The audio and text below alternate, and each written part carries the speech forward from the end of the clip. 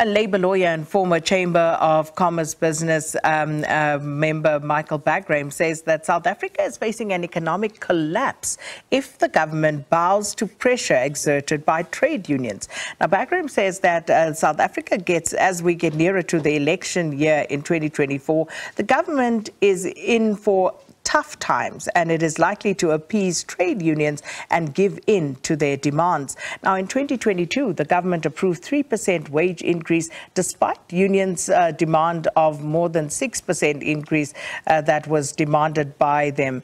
Now, Bagraim anticipates that the government will give in to the trade unions and will appease their demands, or rather agree to their demands, which will then lead to a collapse of the public purse and the state. Now, Michael Bagraim joins us now to have a conversation about this. Michael, thanks for your time. Welcome to Morning Live. Thank you. Thanks for having me on air. I appreciate it. Thank you very much. So you say that South Africa is on the cusp of collapse, and in your view, this is based on your observation that since next year is an election year, government is likely to give in to demands from workers through the unions. But it would be interesting to understand where exactly that view stems from and why you feel as though this is going to push us over the precipice. Well, it's quite obvious they've done that in the past. Every single time they're relying almost entirely on the COSATU vote. And as we come to the elections, quite rightly, COSATU uses that as a bargaining tool to say, we're either behind you or we're not behind you. And if we don't get what we need and what we want, then we're going to actually go on this massive strike, first of all, and we're going to withdraw our vote, which is vital for the ANC government. So let's face it, it happened with the transport strike. I don't know if you recall, almost a year ago now, the transport strike happened. The government said all we can afford, and they did their homework, all we can afford is 3%. The unions said, no, we wanted 10%, but we'd settle at 6%. And lo and behold, after 3 days of strike and crippling the harbours, the ports, the bottom line was the government caved in to pay what they couldn't afford to pay, and they can't afford to pay. Now they've done their research again, the government, and I understand where the unions are coming from. The unions are saying, you stole the money. You can't now tell us that you can't afford to pay us because you stole the money. And that's where they're coming from, and they also need the increase because the state of play has become so horrific. You go into a shop and you buy a basket of goods, it costs double what it cost 5 years ago. So the bottom line is there's a demand for 10% now, and they'll probably settle at 6%, exactly the same as I can write the script for you what will happen. And we know that government can only afford and ill afford the 3%. And in fact, government has already unilaterally implemented that, which has irritated and angered the trade unions radically. And with the COSATU basically has the majority of the membership, trade union membership within the civil service. And if they don't get their 6%, then they will go on that massive strike and they'll withdraw their vote. And government just can't afford it. So it's a scorched earth policy. The ANC government right now will cave in. I'm telling you right now, they'll cave in. They'll give the 6%. They bloated. It's a bloated civil service. It's paid more than the workforce outside the civil service. And unfortunately, government's got no choice. They're going to have to do that to the extent that they will bankrupt the country, which is almost bankrupt anyway, and also they will then have to eventually renege on that increase because they won't be able to pay it. And we've seen that. We've seen that play itself out. You recall 4 years ago, they agreed on a 3-year wage agreement.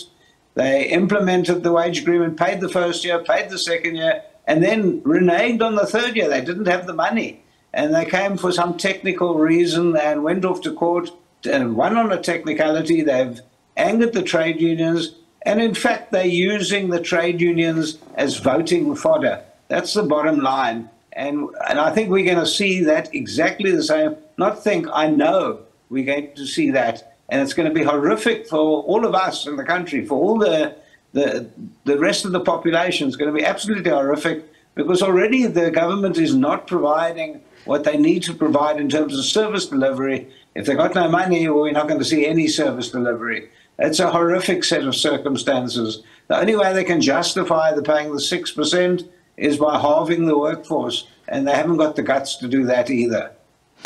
So, when you talk about what's happened in the past, as you say, you can literally write the script of how this is going to play out. But when government actually reneges, when it goes back on its word as to what was agreed upon at collection during the collective bargaining process, is that not unethical? Not only unethical, it's duplicitous. I think it's dishonest, absolutely dishonest, because they sat there. The ministers sat there, the bargaining people who had their mandate to settle at that figure actually signed on the bottom line. The trade unions then went away and said, yes, it's a little bit less than what we wanted, but we'll accept it, we take their word for it, we trust them. Because they're in a tripartite alliance. The COSATU, ANC and the Communist Party are in an alliance. And if you stab your alliance partner in the back, that, I think, is more than unethical. That's plain, simple dishonest. And in fact, I don't believe, at the moment, I don't believe that the trade unions trust the government at all. I certainly don't. I would never be happy to sit around the table negotiating with an ANC government right now. Just forget about it, because they've shown that they're completely duplicitous in their behavior. So, whilst one can understand that the state is, of course, bleeding and that money is in short supply, the reality for most South Africans is also that there's a runaway, cost of living that we're contending with at the moment. So how do you actually, balance these two? Because on the one hand, some would like to argue that, the unions should not be holding government to ransom. But on the other hand, people need to live. And we know the cost of everything is going up around us. So how do people continue to make ends meet, even though they are working, when they are not getting salary increments? I fully understand it, and I'm fully behind the trade unions on this one, because they're saying you would have the money if you didn't steal it. If you didn't waste the money, you didn't steal the money, and it didn't fritter it away through all sorts of other problems, then you would have had the money for us. And I don't have that Solomonic wisdom where I can find a middle path over here. I just don't have it. But I do know that this is caused by the government themselves. They have not only caused the fact that they don't have the money, it's their fault. They have literally, their own people have stolen the money. You'll probably find billions of rands elsewhere, which should have been in the public coffers. We saw that through the Zondo Commission, so you can understand what the unions are thinking. They're saying, you guys stole it, and now you're telling us you don't have money. It's very similar to a person who had killed his parents and asked the court for some sort of mercy because he's now an orphan. You can't give government mercy when they've actually stolen the money, which should have found its way into the public coffers and used for staffing and for service delivery. And of course, what's happened is that every single trade union member is feeling it in their pocket. They go into the store to buy bread for their family, and that bread is now double the price. So you can understand where they're coming from, and I sympathize with it. What I don't sympathize is I don't sympathize with government. The problem is that we, the people of South Africa, are sitting over here and watching this play out. It's the old, I think it's a Zulu phrase where two bull elephants are having a fight and the grass gets trampled. So the citizens will get trampled in this fight. And we need government to be able to reorganize itself. We probably need a new government quite radically now. We're on that cusp in 2024 to actually sit down with the trade unions and say, let's work this out together, and not unilaterally implement a 3% like we've just seen the Minister of Employment and Labour do. And that was the most disgusting behavior I've ever seen from a minister, where he knew they were fighting, he knew they were still negotiating, and he implemented a 3% increase. That would anger me, it would anger every single trade union in the world. as it has angered our local trade unions.